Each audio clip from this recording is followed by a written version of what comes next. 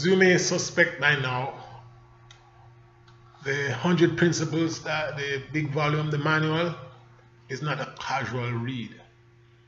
It is going to require sustained study, and it is actually designed for career development, although it will be of use to the persons who may have an interest in the game and wish to understand it better.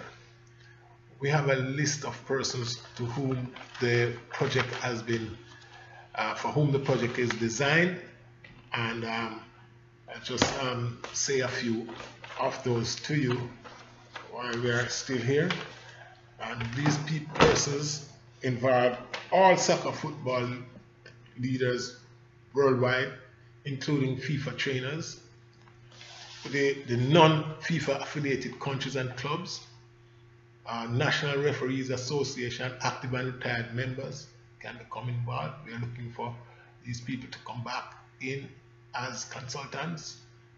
When we talk a little bit more about the academy, the Soccer Football Whisperer Academy, we will explain some more about how that goes. But this material is really for Board of Directors of Soccer Football Association, the manager coaches of clubs, active and retired, the director of athletics at all schools, colleges and universities, the Soccer Football Coaches Association worldwide, the Soccer Football Scouts, recruiters and intermediaries, the Soccer Football Whisperer project also includes the magazines, football magazines, TV, radio channels, websites, football educators, directors of football education, business sponsoring soccer football, who are interested in seeing their clubs do better.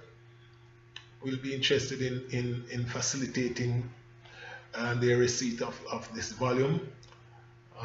Makes no sense in supporting the club and not trying to improve the information base for the club to operate successfully, and this is a very good way to do so.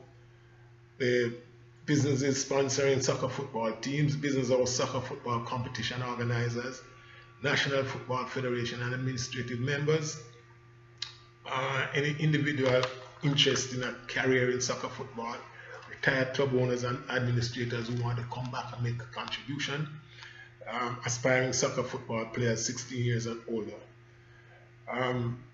These are a very large group of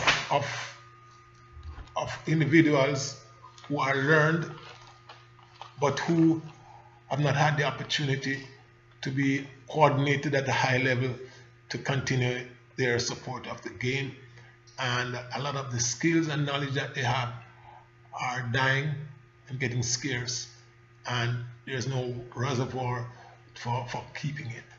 We are proposing that the Soccer Football Whisperer Academy will be that very place that down the road, down the years, you'll be able to go to and receive the kind of training that we want to administer successful clubs. There is some other supporting materials that are free on the website, www.soccerfootballwhisperer.com.